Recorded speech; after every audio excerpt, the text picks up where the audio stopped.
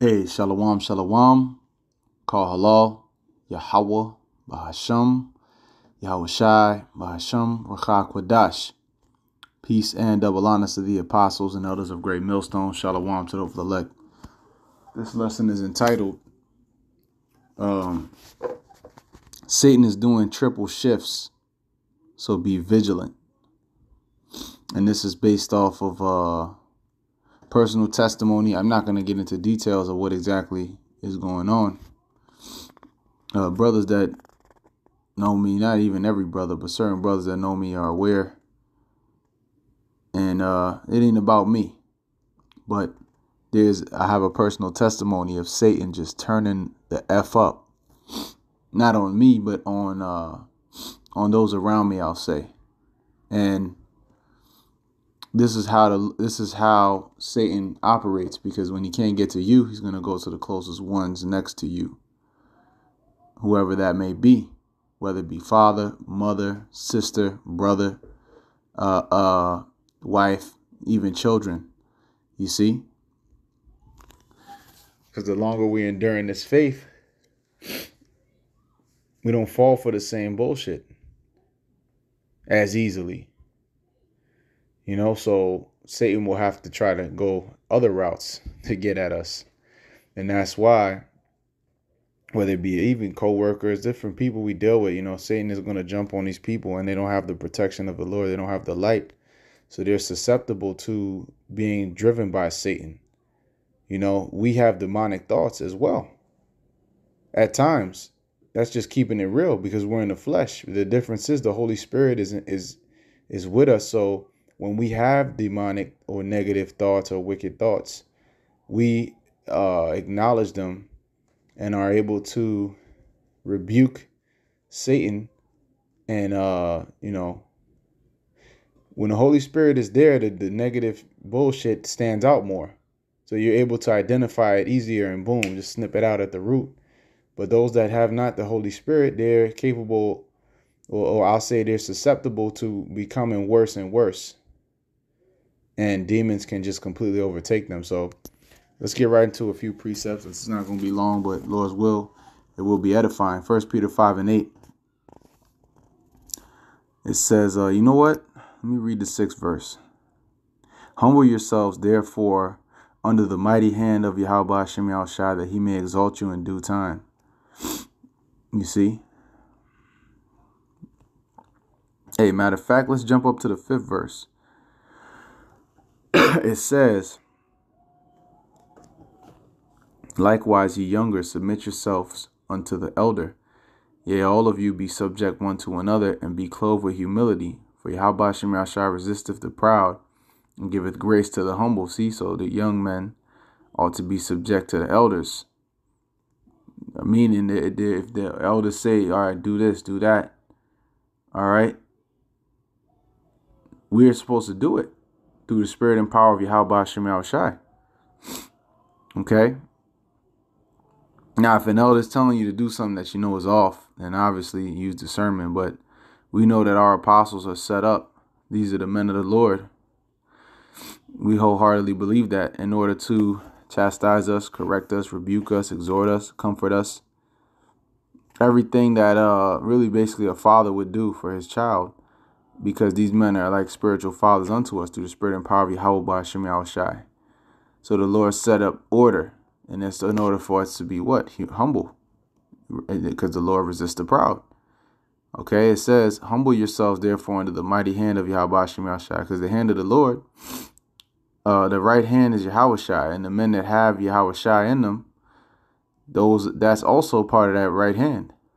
Okay, Lord's will, we are a part of that right hand, if we can endure in this faith through the spirit and power of Yahweh Hashem Yahushua. So it says that he may exalt you in due time. You see, so there's going to come a time of glory. Now we have to deal with the humility, the chastisements, the tribulation, Satan getting on people around us, Satan trying to get in our minds.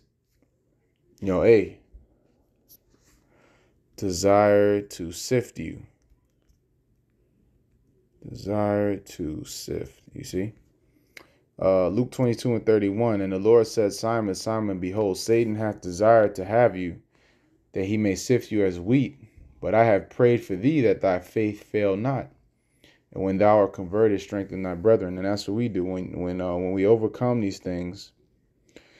When Satan comes for us and we overcome through the spirit and power of Yahweh, Bahashem Yahushai, what do? We strengthen our brethren. We exhort our brethren and we encourage each other in a good thing, which is to continue on in this faith. And there's examples like Peter, Simon Peter, for example. He fell many times in the scriptures. Okay. There was a moments where his faith was lacking. The Lord even called him Satan at one point. All right, he said, "Get behind me, get behind me, Satan."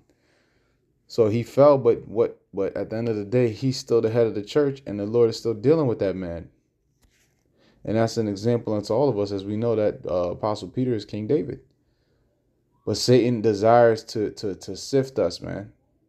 That's his job. That's what he's created to do, to sift. And many men are sifted out. That we want to pray and hope that we are those that are able to endure and continue on in this thing, in this faith, doing this work, feeding his sheep. Keeping on, keeping on, man. Praising the Lord's holy name, hoping for salvation. So now back in 1 Peter 5:7, casting all your care upon him, for he careth for you. Right, certain situations, the Lord, there's nothing I could do right now. I feel powerless, and I know that you have all the power. Certain situations, it's really things happen that are out of our hands. In certain situation, like, man, I could have done this better, and that would have avoided it, so on and so forth. But certain situations, there's nothing you could do to avoid it, and the Lord wants us to go through certain things for a particular reason. But what do? We cast our care upon him.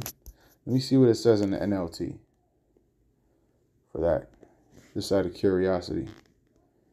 1 Peter 5:7. Give all your worries and cares to the Most High, for he cares about you. See, that worrisome spirit is really of the left hand.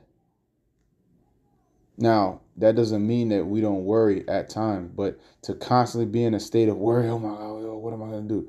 That's effeminate. Worries may pop up, but a man that's in the spirit and power of Yahweh Shem Yahshai is going to be able to comprehend those worries and to deal with those worries spiritually by prayer, by fasting, by getting into the scriptures, by edifying. Sometimes the lessons that be coming out, we're being edified as we're doing the lesson. As the edification is coming out to the body, we ourselves are being edified and built up. So that's why it's so important for us to do these lessons, because it keeps us locked in the faith. It keeps us focused on the most important thing, eyes on the prize, which is the heavenly prize, the crown of life. All right. 1 Peter 5:8. Stay alert. Watch out for your great enemy, the devil. He prowls around like a roaring lion looking for someone to devour, And that Satan, but also the so-called white man, he has all these snares and traps and things. And that's that left hand getting at us, man. That's that left hand seeking to destroy us, man.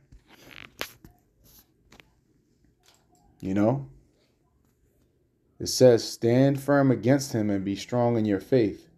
Remember that your Christian brothers and sisters, really it's talking about brothers. They added the sisters. See, your brothers all over the world are going through the same kind of suffering you are. All right. So stand firm in the faith. All right. And I'm going to go ahead and get this and close it out, because I ain't want it to be too long of a lesson. And I'm actually pretty beat. Satan been throwing right hook, left hook, right hook, every direction, man. Coming at us every which way he can. But hey, we're going to overcome through the spirit and power. How about Shem Yahshua? 2 Corinthians 2:11, lest Satan should get an advantage of us, for we are not ignorant of his devices. See? So we have to have a spiritual awareness of what's going on. And that comes with staying in the spirit and trusting in the Lord. So with that, all praise, glory, and honor be unto Yahweh, Ba'ashem, Yahushai, Ba'ashem Achakadash. Shalom, wa barakatuh to the elect. Shalom.